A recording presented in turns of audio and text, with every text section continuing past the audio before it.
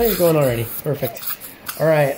This next gal had this little bony projection on the outside of number 19. There's just a piece of bone that was sticking out. So far what I've done is I've made a little incision along the necks of the teeth, and back here what's called a little extension out towards the cheek area. It's called a buccal hockey stick extension. And then I elevated a flap just so that we could see that piece of bone. And so we got this little piece of bone. So now what I'm going to do is I'm going to smooth that down. So there we go. Lots of irrigation whenever you're working on bone. And we're just going to smooth that down.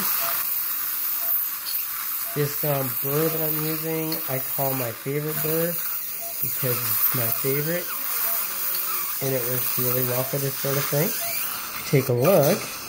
Now, it just looks like the rest of the bone. It's smooth. Let me just palpate that. Good.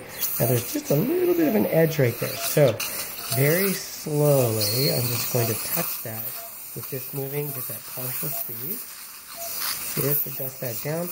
Now, you might be wondering what this is. This is just some root exposure that's not visible when the mucosa is back in place like this. Take a look, it looks like that. Now what I'm going to do is irrigate this. So we're going to give it a big rinse to make sure it's nice and clean in there. And then we're going to put some stitches in it. So let's go ahead, we'll have you watch one stitch and then we'll set you free from this video. Alright, so with the stitch, I'm going to start with this one. We always start on the outside of the cheek side, kind of grab a hold of that tissue, go in between the teeth, like this.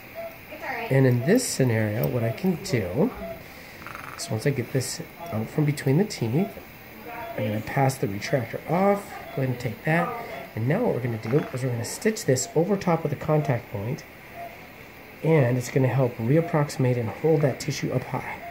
So I've got that in. You notice that the first throw that I did was like a double spin, and the second one was just a single, like that. Okay, now what we want to do is just trim that, cut that really nice, good. Alright, so what I'll do is continue on and place one more and then one more back here, and then that is it.